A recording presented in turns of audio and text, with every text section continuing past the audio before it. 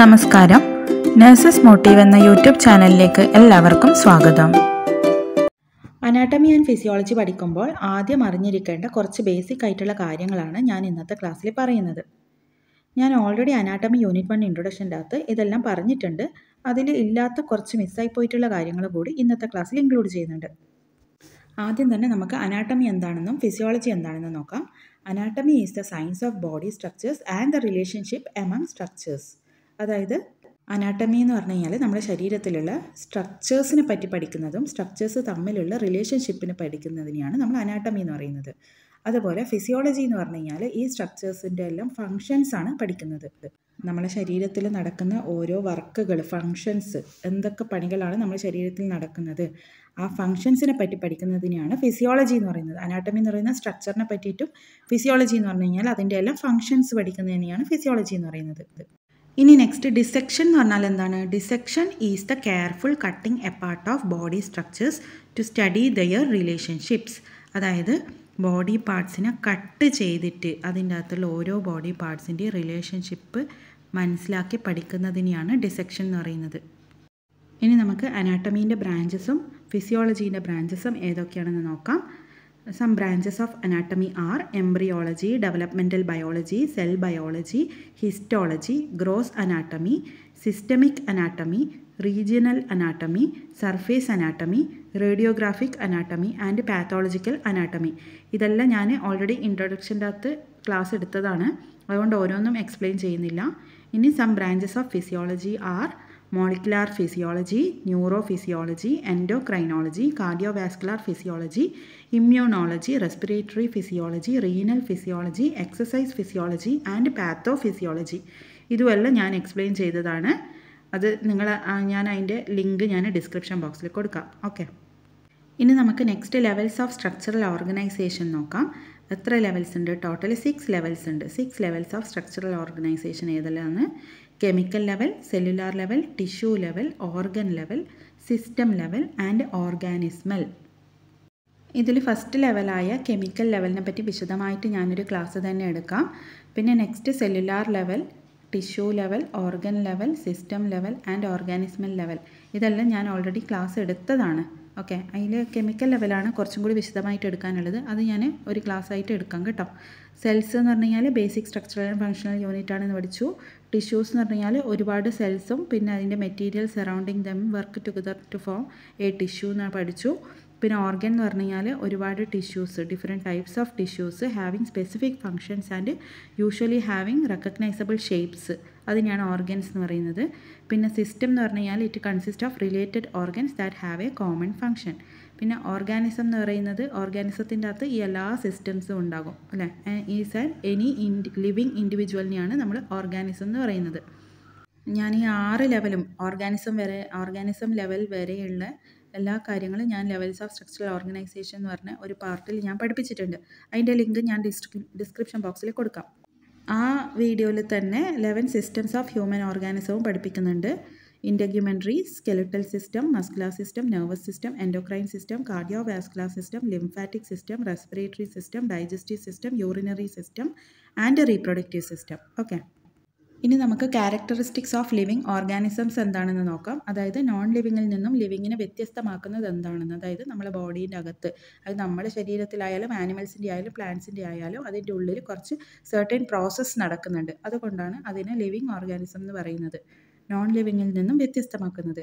Among the life process in humans are, ഹ്യൂമൻസിൽ നടക്കുന്ന life process ഏതൊക്കെയാണ് നിങ്ങൾ എഴുതി വെച്ചോ, നോട്ട് ചെയ്ത് വെച്ചോട്ടോ. എനിക്ക് എഡിറ്റ് ചെയ്യാൻ ടൈം ഇല്ലാത്തത് കൊണ്ടാണ് ഞാൻ ജസ്റ്റ് എക്സ്പ്ലെയിൻ ചെയ്തിട്ട് പോകുന്നത്.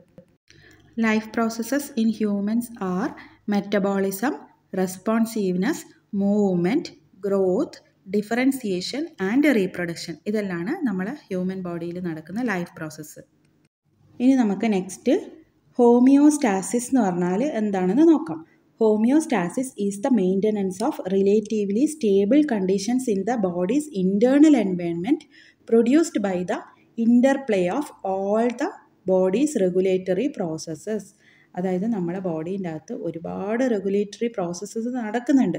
ഓക്കെ, സാധാരണ നമ്മുടെ ബോഡിയിൽ എന്തെങ്കിലും ഒരു കുറവ് വന്നു കഴിഞ്ഞാൽ അപ്പോഴും അത് നികത്താൻ വേണ്ടിയിട്ട് നമ്മൾ ബോഡി ശ്രമിക്കും. അതിനെയാണ് ഈ ഹോമിയോസ്റ്റാസിസ് എന്ന് പറയുന്നത്. അതായത് ഒരു ബാലൻസ് കീപ്പ് ചെയ്യും. ഉദാഹരണം പറയുകയാണെങ്കിൽ നമുക്കിപ്പം ഭയങ്കര ചൂടുള്ള സമയത്താണെങ്കിൽ നമ്മളെ വിയർപ്പിച്ചിട്ട് തണുപ്പിക്കാൻ വേണ്ടിയിട്ട് ശ്രമിക്കുന്നത്. അതുപോലെ പെട്ടെന്ന് ബ്ലഡ് പ്രഷർ കൂടിക്കഴിഞ്ഞാൽ അതിനെ കുറക്കാൻ നമ്മളെ ബോഡി തന്നെ ഹാർട്ട് ബീറ്റ് കൂട്ടിയിട്ട് അതിനെ കുറക്കാൻ ശ്രമിക്കുന്നു. ഇതെല്ലാം ഹോമിയോസ്റ്റാസിസിൻ്റെ എക്സാമ്പിളാണ്. ഓക്കെ, അതായത് നമ്മുടെ ബോഡീനെ സ്റ്റേബിളായിട്ട് മെയിൻറ്റെയിൻ ചെയ്ത് കൊണ്ടുപോകുന്ന ആ ഒരു പ്രോസസ്സിനെയാണ് ഹോമിയോസ്റ്റാസിസ് എന്ന് പറയുന്നത്. Homeostasis is the maintenance of relatively stable conditions in the bodies internal environment produced by the interplay of all of the body's regulatory processes. ഇനി നമുക്ക് നെക്സ്റ്റ് ബോഡി ഫ്ലൂയിഡ്സ് എന്തൊക്കെയാണെന്ന് നോക്കാം. ബോഡി ഫ്ലൂയിഡ്സ് ഇതെല്ലാം ഞാൻ പറഞ്ഞു തന്നതാണ്. എക്സ്ട്രാ സെല്ലുലാർ ഫ്ലൂയിഡ് ഉണ്ട്, intra cellular ഫ്ലൂയിഡും ഉണ്ട്, പ്ലാസ്മയും ഉണ്ട്. എക്സ്ട്രാ സെല്ലുലാർ ഫ്ലൂയിഡ് എന്ന് കേൾക്കുമ്പോൾ തന്നെ മനസ്സിലാവും സെല്ലിൻ്റെ പുറത്തുള്ള ഫ്ലൂയിഡ്. ബോഡി ഫ്ലൂയിഡ്സ് എന്ന് പറഞ്ഞു കഴിഞ്ഞാൽ ഡൈല്യൂട്ട് വാട്ടറി സൊല്യൂഷൻസിനെയാണ് ബോഡി ഫ്ലൂയിഡ്സ് എന്ന് പറയുന്നത്. അതിൽ എക്സ്ട്രാ സെല്ലുലാർ എന്ന് പറഞ്ഞാൽ സെല്ലിൻ്റെ പുറത്തും ഇൻട്രാ സെല്ലുലാർ എന്ന് പറഞ്ഞാൽ സെല്ലിൻ്റെ അകത്തുമാണ്. അതിൽ പ്ലാസ്മ എന്ന് പറഞ്ഞാൽ നമ്മളെ ബ്ലഡ് വെസൽസിൻ്റെ അകത്തുള്ള ഒരുപാട് സെൽസ് ഉണ്ടല്ലോ, white blood cells, red blood cells. അപ്പം അതിൻ്റെ പുറത്തുള്ള ബോഡി ഫ്ലൂയിഡ്സിനെയാണ് നമ്മൾ പ്ലാസ്മ എന്ന് പറയുന്നത്. അതായത് ബ്ലഡ് വെസൽസിൻ്റെ അകത്തുള്ള സെൽസിൻ്റെ പുറത്തുള്ള ബോഡി ഫ്ലൂയിഡ്സിനെയാണ് പ്ലാസ്മ എന്ന് പറയുന്നത്. Plasma is the extracellular fluid within the blood vessels. Okay. ഇനി interstitial fluid എന്ന് പറഞ്ഞാൽ it is the extracellular fluid that fills spaces between tissue cells. Tissue സെൽസിൻ്റെ ഇടയിലുള്ള extracellular fluid ആണ്. അതായത് ടിഷ്യൂസിൻ്റെ ഇടയിലുള്ള സ്പേസിനെ ഫില്ല് ചെയ്യുന്ന എക്സ്ട്രാ ഫ്ലൂയിഡിനെയാണ് നമ്മൾ ഇൻ്റർസ്റ്റീഷ്യൽ ഫ്ലൂയിഡ്സ് എന്ന് പറയുന്നത്. ഇനി നമുക്ക് ബേസിക്കായിട്ട് മെയിനായിട്ട് പഠിക്കേണ്ട ഒരു സംഭവമാണ് ഫീഡ്ബാക്ക് സിസ്റ്റം. ഫീഡ്ബാക്ക് സിസ്റ്റത്തിന് 3 കോമ്പണൻസ് ഉണ്ട്. ഈ കോമ്പണൻസിൻ്റെ വർക്ക് അനുസരിച്ചിട്ട് പോസിറ്റീവ് ആൻഡ് നെഗറ്റീവ് ഫീഡ്ബാക്കായിട്ട് ഡിവൈഡ് ചെയ്തിട്ടുണ്ട്. അത് നമുക്ക് വിശദമായിട്ട് വേറൊരു ക്ലാസ്സിൽ തന്നെ എടുക്കണം, എന്നാലേ മനസ്സിലാവുള്ളൂ. ഇനി ഡിസ്റപ്ഷൻ ഓഫ് ഹോമിയോസ്റ്റാസിസ് എന്ന് പറഞ്ഞു കഴിഞ്ഞാൽ നമ്മളെ ഹോമിയോസ്റ്റാസിസ് നേരത്തെ പറഞ്ഞു നമ്മളെ ബോഡി ഒരു ബാലൻസ് ആയിട്ട് പോകുന്ന സ്റ്റേബിളായിട്ട് പോകുന്നതിനെയാണ് ഹോമിയോസ്റ്റാസിസ് എന്ന് പറയുന്നത്. അതിന് ചെറിയൊരു ഡിസ്റപ്ഷൻ, ചെറിയൊരു തടസ്സം വന്നു കഴിഞ്ഞാൽ മൈൽഡ് ആൻഡ് ടെമ്പററി ആണെങ്കിൽ അത് തിരിച്ച് നമുക്ക് ബോഡി തന്നെ റീസ്റ്റോർ ചെയ്യും, ആ ബാലൻസിനെ റീസ്റ്റോർ ചെയ്തിട്ട് സുഖപ്പെടുത്തും. പക്ഷേ ഈ ഡിസ്റപ്ഷൻ വളരെ എക്സ്ട്രീം ആണെങ്കിൽ നമ്മളെ ബോഡിക്ക് അതിനെ തിരിച്ച് സ്റ്റെബിലിറ്റിയിലേക്ക് കൊണ്ടുവരാൻ കഴിയില്ല. ചില സമയത്ത് നമ്മുടെ ഹോമിയോസ്റ്റാസിസ് മൊത്തം ഫെയിലാകും. അങ്ങനെയാണ് നമുക്ക് ഡിസീസസും ഡിസോർഡേഴ്സ് എല്ലാം വരുന്നത്. കൂടുതലും നമ്മളെ ഹോമിയോസ്റ്റാസിസ് ബാലൻസ് ആക്കി കൊണ്ടുപോകാൻ വേണ്ടിയിട്ട് മെയിനായിട്ട് വർക്ക് ചെയ്യുന്ന സിസ്റ്റംസ് ഏതൊക്കെയാണെന്ന് ചോദിച്ചാൽ നെർവസ് ആൻഡ് എൻഡോക്രൈൻ സിസ്റ്റമാണ് കേട്ടോ. ഇനി സയൻസ് ആൻഡ് സിംറ്റംസിൻ്റെ വ്യത്യാസം പറയാം. സയൻസ് എന്ന് പറഞ്ഞാൽ നമുക്ക് കാണാൻ പറ്റുന്നത്, സിംറ്റംസ് എന്ന് പറഞ്ഞാൽ നമുക്ക് കാണാൻ പറ്റാത്തത്. അതായത് ഇപ്പോൾ ഒരാൾക്ക് തലവേദന എടുക്കുന്നത്, തലവേദന നമുക്ക് കാണാൻ പറ്റില്ല, അവർ പറഞ്ഞാലേ മനസ്സിലാവുള്ളൂ അവർക്ക് വേദന എടുക്കുന്നുണ്ടെന്ന്.